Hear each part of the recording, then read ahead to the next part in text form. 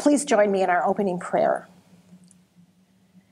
Dear Lord, in this holy season of prayer and song and laughter, we praise you for the great wonders you have sent us, for shining star and angel song, for infant's cry in lowly manger. We praise you for the word made flesh into a little child. We behold his glory and are bathed in its radiance. Be with us as we sing the ironies of Christmas, the incomprehensible comprehended, the poetry made hard fact, the helpless babe who cracks the world asunder. We kneel before you, shepherds, innkeepers, wise men.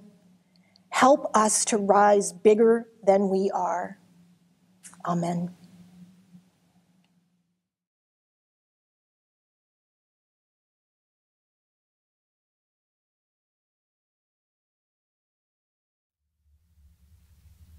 Let's sing this Christmas hymn together.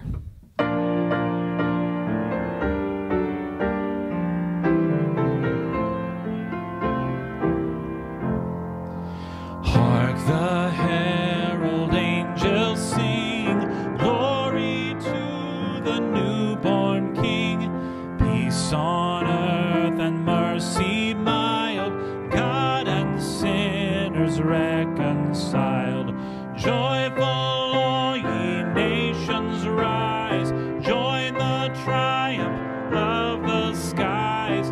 With the angelic hosts proclaim, Christ is born in Bethlehem. Hark, the herald angels sing, glory to the newborn King.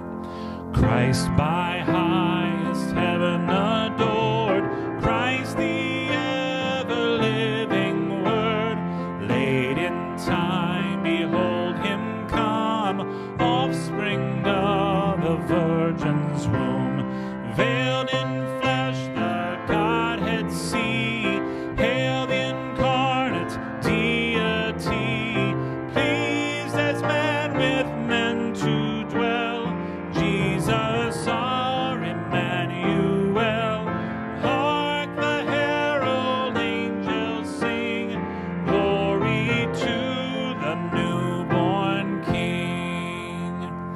Hail the heaven-born Prince of Peace, hail the Son of Righteousness, light and life to all he brings, risen with healing in his wings. Mild he lays his glory by, born that we no more may die, born to raise us from the earth, born to give a second birth. Hark, the herald angels sing, glory to the newborn King.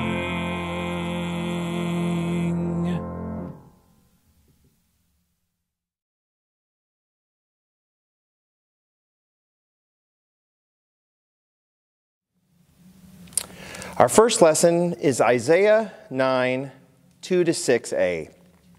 The people who walked in darkness have seen a great light. Those who lived in a land of deep darkness, on them light has shined. You have multiplied the nation. You have increased its joy. They rejoice before you, for the yoke of their burden and the bar across their shoulders, the rod of their oppressor, you have broken as on the day of Midian. For a child has been born for us, a child given to us. A reading from Julia Esquivel, Those Who Saw the Star. The Word became light. The Word became history. The Word became conflict. The Word became indomitable spirit, and sowed its seeds. And those of goodwill heard the angels sing. Tired knees were strengthened, trembling hands were stilled, and the people who wandered in darkness saw the light. Then the Word became flesh in a nation pregnant with freedom. The Spirit strengthened the arms which forged hope. The Verb became flesh in the people who perceived a new day. The Word became the seed of justice, and we conceived peace. The Word made justice to reign, and peace came forth from the furrows in the land. Grace and truth celebrated together in the laughter of the children rescued by life. And on the horizon, the Word made light invited us to relive 1,000 dawns toward the kingdom that comes.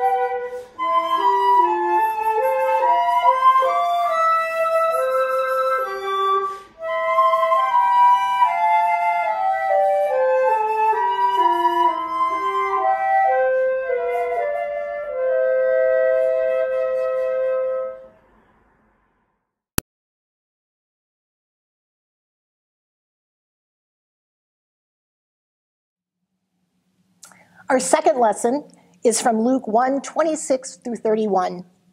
In the 6th month, the angel Gabriel was sent by God to a town in Galilee called Nazareth, to a young woman engaged to a man whose name was Joseph, of the house of David. The woman's name was Mary. And Gabriel came to her and said, "Greetings, favored one, our God is with you." But she was much perplexed by these words and pondered what sort of greeting this might be. The angel said to her, "Do not be afraid, Mary, for you have found favor with God, and now you will conceive in your womb and bear a child whom you will name Jesus." Now we have a reading by Walter Burgart, People of Ceaseless Hope. We must be people of ceaseless hope. Every human act, every Christian act is an act of hope. But that means that we must be people of the present. We must live this moment, really live it, not just endure it. Because this very moment, for all its imperfection and frustration, and because of its imperfection and frustration, it is pregnant with all sorts of possibilities, is pregnant with the future, is pregnant with love, is pregnant with Christ.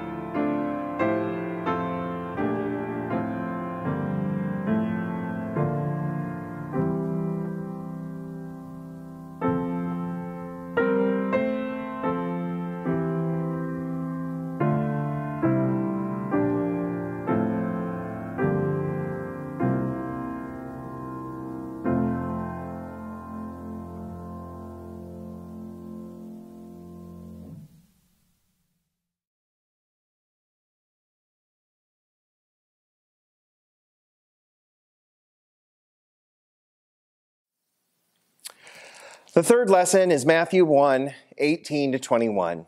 Now the birth of Jesus, the Messiah, took place in this way.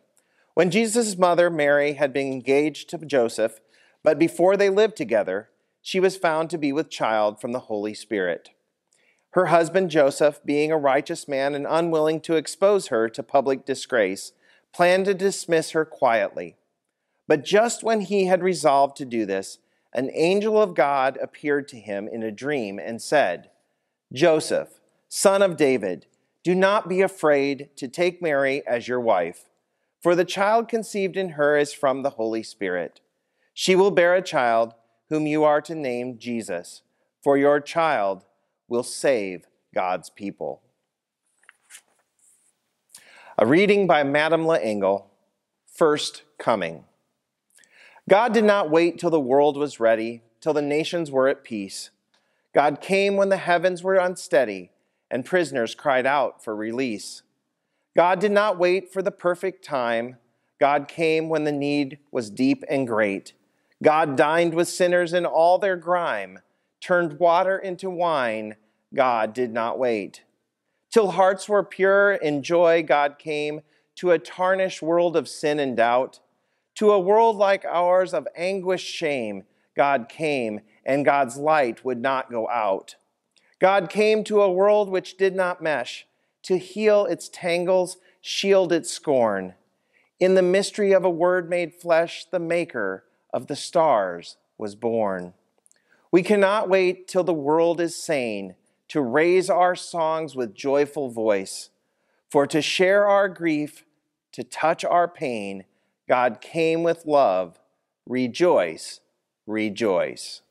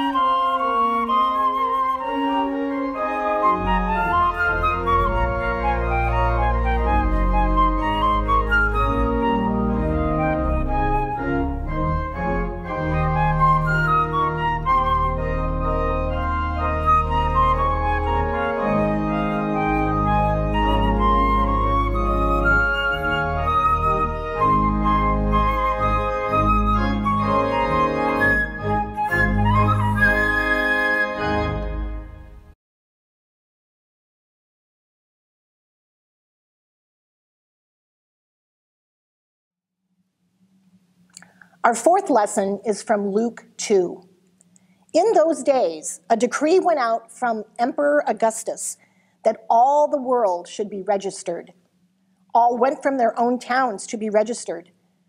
Joseph also went from the town of Nazareth in Galilee to Judea, to the city of David called Bethlehem, because he was descended from the house of David. He went to be registered with Mary, to whom he was engaged and was expecting a child. When they were there, the time came for her to deliver the child. And she gave birth to her firstborn child, wrapped the child in bands of cloth, and laid the child in a manger, because there was no place for them at the inn. Our reading is by Dom Helder Camera, In the Middle of the Night. Then you chose to come, God's resplendent firstborn, sent to make us one. The voices of doom protest. All these words about justice, love, and peace.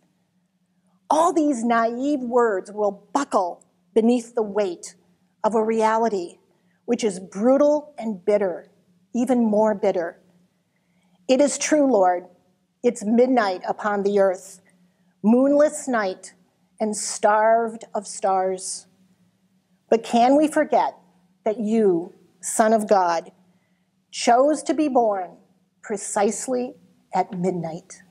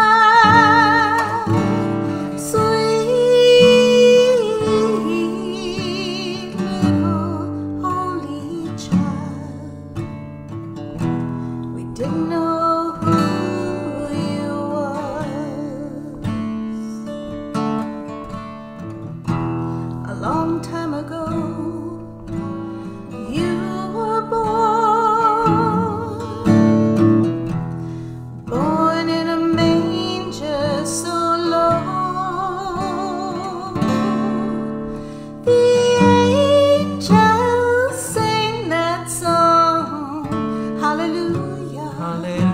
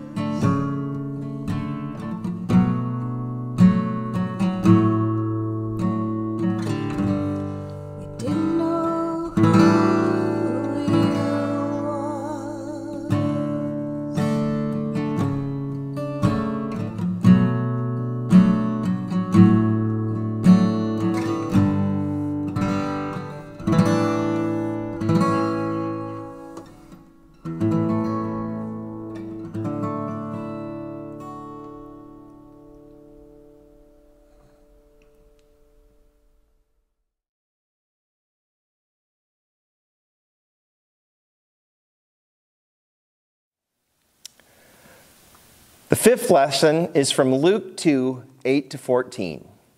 In that region there were shepherds living in the fields, keeping watch over their flock by night. Then an angel of God stood before them, and the glory of God shone around them, and they were terrified. But the angel said to them, "Do not be afraid. For see, I am bringing you good news of great joy for all the people. To you is born this day in the city of David a Savior, who is the Messiah.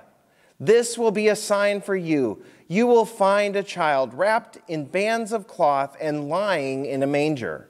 And suddenly there was with the angel a multitude of the heavenly host, praising God and saying, "Glory to God in the highest heaven, and on earth peace among those whom God favors." An Aztec story of the Nativity. The angels came down from the sky like birds. Their voices were bells. They sounded like flutes. Praise God in heaven. Alleluia. They came flying out of the sky singing, "Peace on earth. Alleluia." Sweet-smelling song flowers were scattering everywhere, falling to earth in a golden rain. Let's scatter those golden flowers, alleluia. The flowers are heavy like dew, and the dew is filled with light, shining like jewels in Bethlehem, alleluia. Heart flowers, plum-like bell flowers, red cup flowers, they're beaming with dawn light. They're shining like gold, alleluia. Emeralds, pearls, and red crystals are glowing. They're glistening. It's dawn, alleluia. Jewels are spilling in Bethlehem, falling to earth. Alleluia.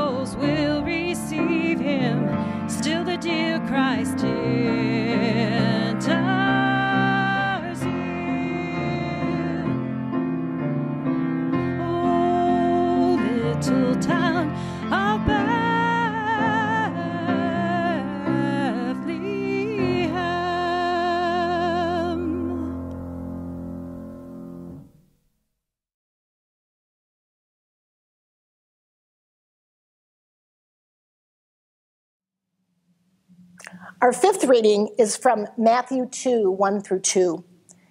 After Jesus was born in Judea, during the time of King Herod, Magi from the east came to Jerusalem and asked, "Where is the one who has been born King of the Jews?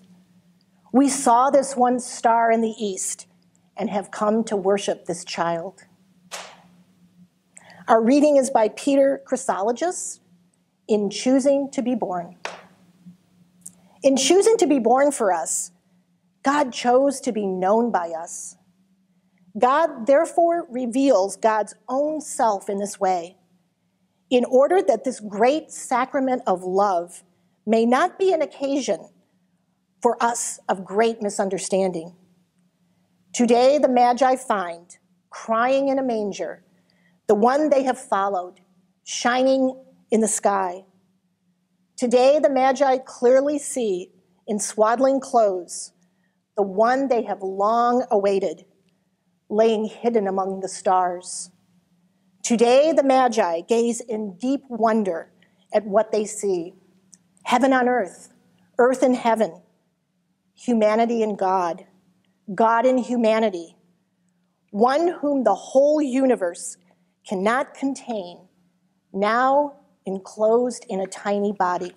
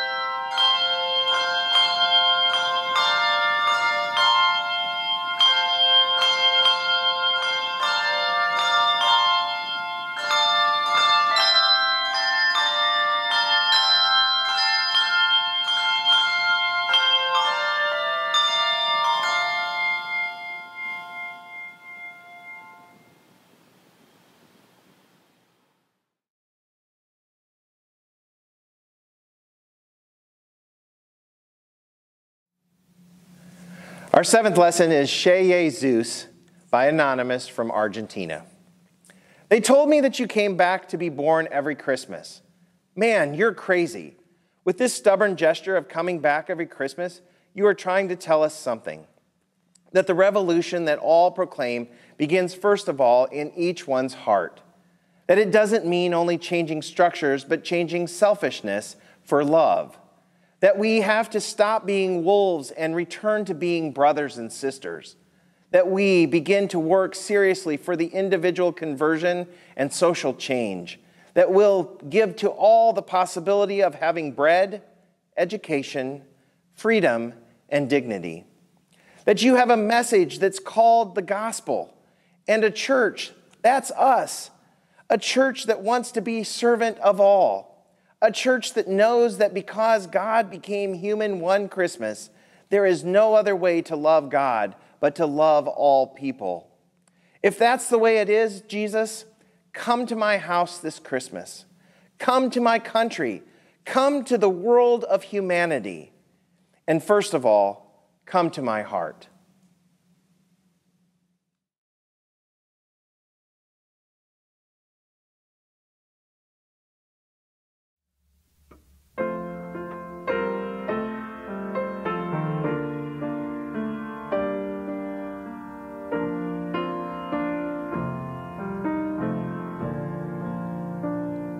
Let's sing.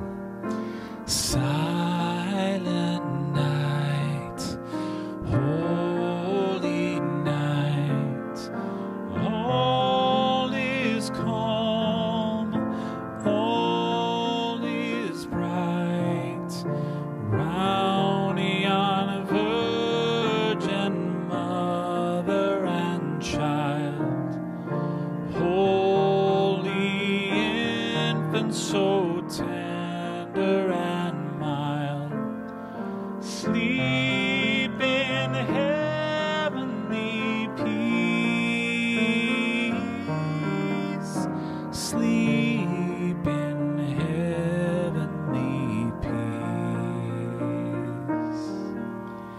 Silent night, holy night, shepherds quake at the sight, glory stream from heaven afar, heavenly hosts sing Alleluia, Christ the Savior is born, Christ the Savior is born. Silent night, holy night, Son of God, love's pure light, radiant beams from thy holy face, with the dawn of redeeming grace. Jesus, Lord, at thy birth, Jesus, Lord, at thy birth.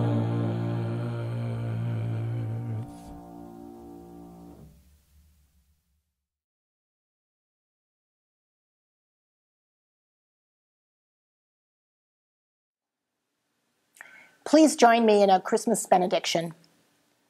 At Christmas, may God open your heart to his love, your mind to his wonders, your ears to his voice, and your life to his presence. May you experience his peace for your troubles, his forgiveness for your guilt, his presence in your loneliness, his light for your path, his guidance for your journey, and his joy for your life. Amen. Have a great week, friends, and thank you for joining us.